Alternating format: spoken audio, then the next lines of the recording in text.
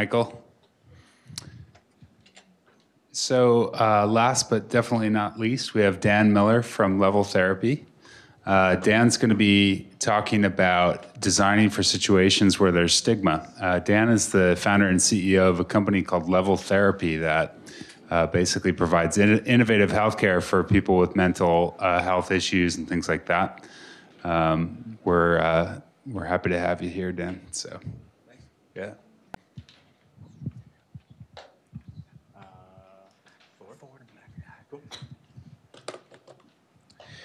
All right. Hello, everyone. I know we're almost at the end here, so I'll make sure to make this short and sweet.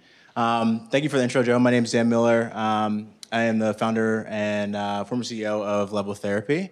And so Level Therapy is a mental fitness platform that provides video access to licensed psychotherapists, but also we built products to help individuals manage anxiety and depression on their own.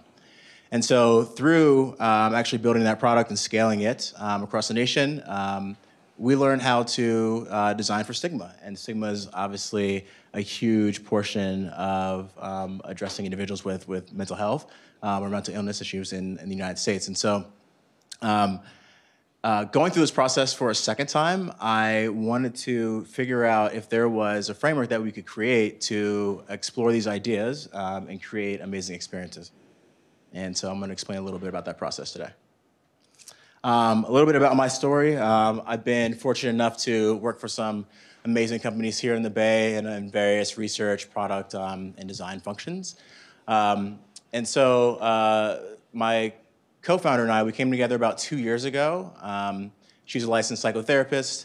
And so I was experiencing a decent amount of anxiety after running a first startup that wasn't working out so well. And so I was transitioning to become a caretaker for a family member. And for the first time in my life, I was experiencing a lot of anxiety. Enough so much that I wanted to actually go for and speak to a therapist for the first time in my life.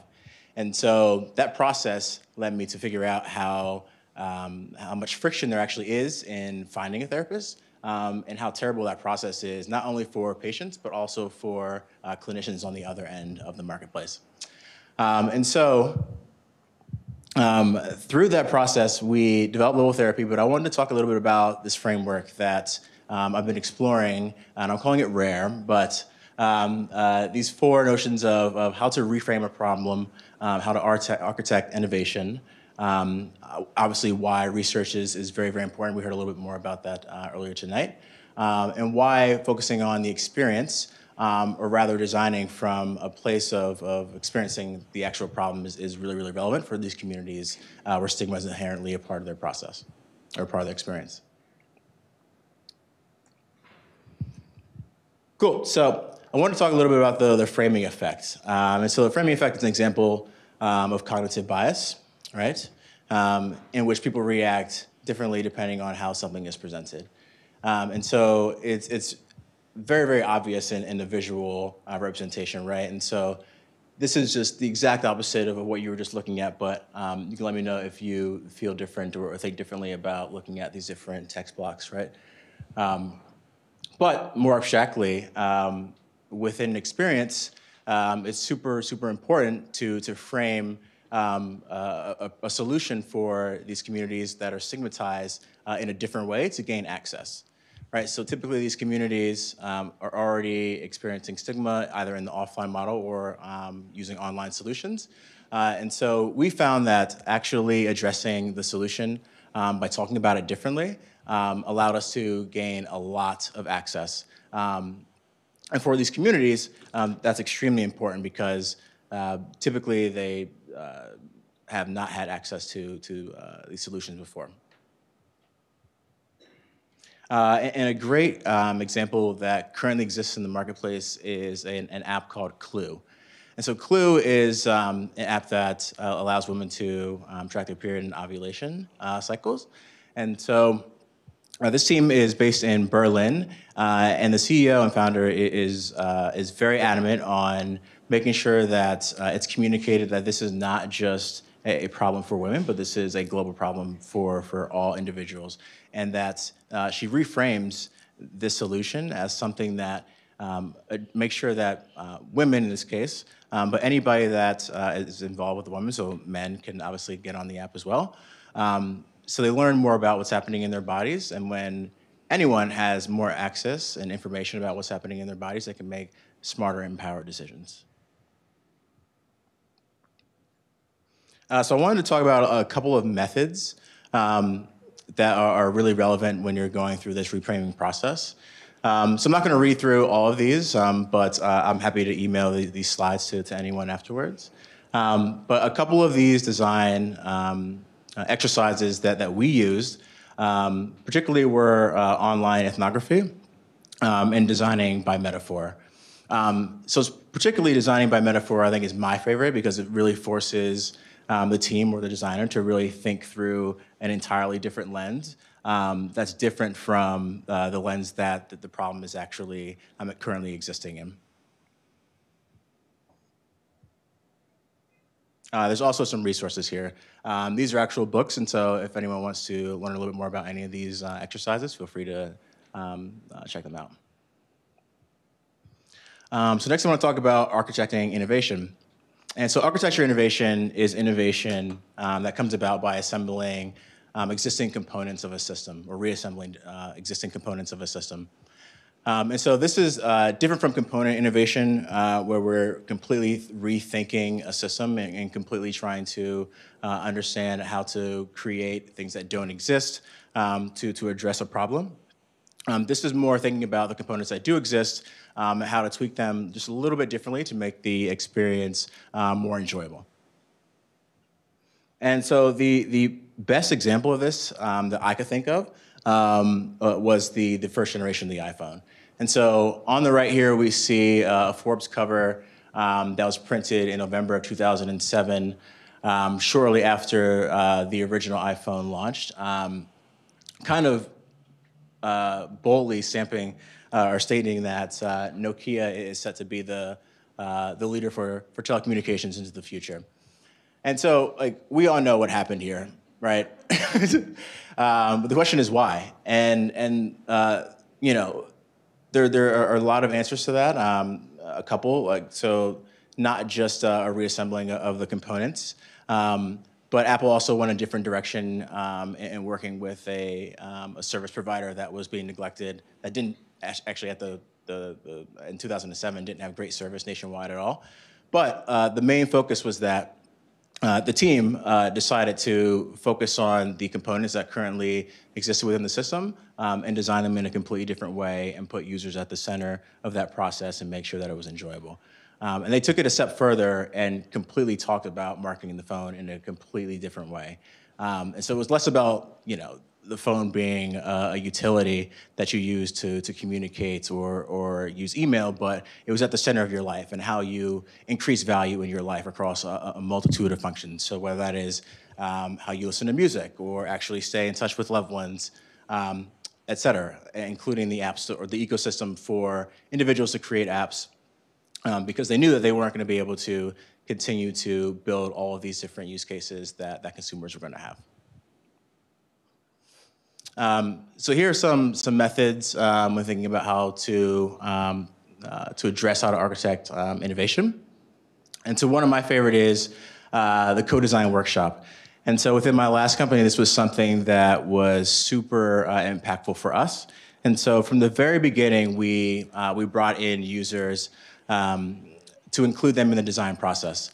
And so not just individuals that let us know that they were experiencing a diagnosable mental health disorder, but also individuals that had no idea what we were talking about. They were just not interested at all within any kind of app relating mental health. And this was extremely valuable for us to gain learnings into how to create something that's within the sweet spot for all potential users, because we know that 20% of individuals every year experience a diagnosable mental health disorder.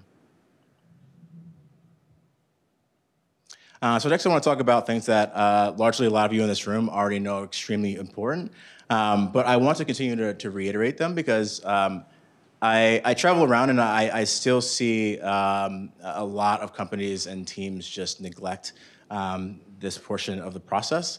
And it's extremely dangerous because, particularly within this use case, for communities that are very stigmatized, there's very little margin for error, particularly within digital health. And so when we're talking about individuals that have mental health disorders and they may be in crises, you don't have much margin for error when you're creating an experience that may produce a negative outcome.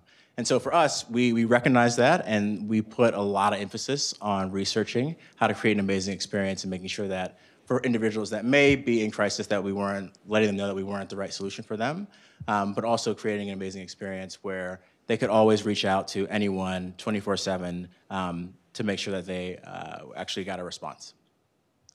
So when I say research, I'm not just talking about traditional quantitative and qualitative research. We know the value there, but I'm talking about making sure that we are all agreeing that we need to rigorously test all of our assumptions, not just at the very beginning of the design process, but continuously. And so whether or not we're rolling out new features or we're launching into new markets, or all of a sudden we're seeing tons of growth, and there may be a decent amount of growth with potential users that weren't in our ideal use case that we didn't test for originally. We need to make sure that we think about these things so that we continue to test these assumptions. And so it's an example of us using a service called Lookback, which I highly recommend, which is incredible. And this is a friend of mine. Which I mentioned earlier, we made sure that we were researching and testing all of our assumptions aggressively from the very beginning.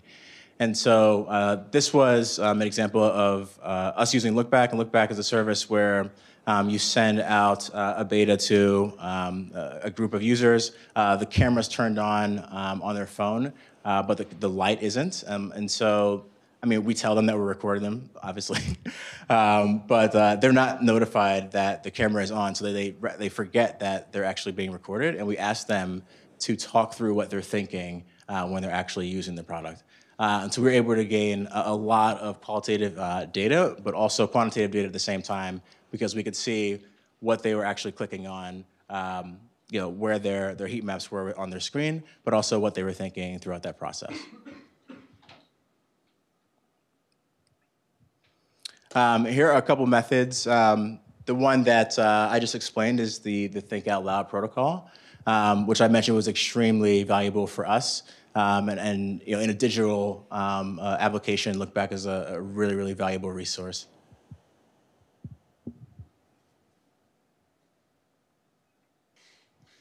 Lastly, the experience. And so, again, I want to really, really harp on this because too often, myself included, we tend to feel like we have enough of an understanding of the problem that we're addressing.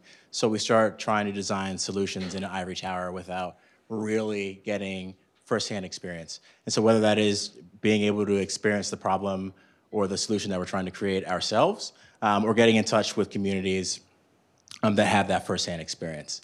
As I mentioned a little bit earlier, for stigmatized communities, the stakes are really, really high. And so this is something that is really important, that we get away from our computers and get out in front of individuals and talk to them and get into the actual shoes of the individuals that we're designing solutions for. So this is my co-founder. As I mentioned a little bit earlier, she is a licensed psychotherapist. And so we both experience the problems that exist and all the friction that exists within the mental health dynamic when you're trying to find a therapist on both sides of the market. And so when I reached out to her, I let her know, hey, I had this terrible experience. Instead of going back and booking a second session, I'm interested in building something that is better than everything that exists. And so we talked a lot about the problems that she was experiencing as well. And so for clinicians, they don't have the tools to manage any of the bookkeeping or the kind of insurance overhead that exists. They're not trained in any kind of business administration, so they don't know how to go out and find a space. They don't want to pay for that overhead as well, nor do they really know how to market their business and find new patients. And so with us having this understanding of both sides of the market, we were able to start designing a solution that addressed both communities really, really well. And we continue to talk to therapists and also talk to patients while we continue to design the product. And this was about a year and a half ago, and it's allowed us to grow very, very quickly, but also have much less churn that exists offline or on any of the other platforms that currently exist online. And here's some of the methods that we used. One of the continual methods that we used was the role-playing method.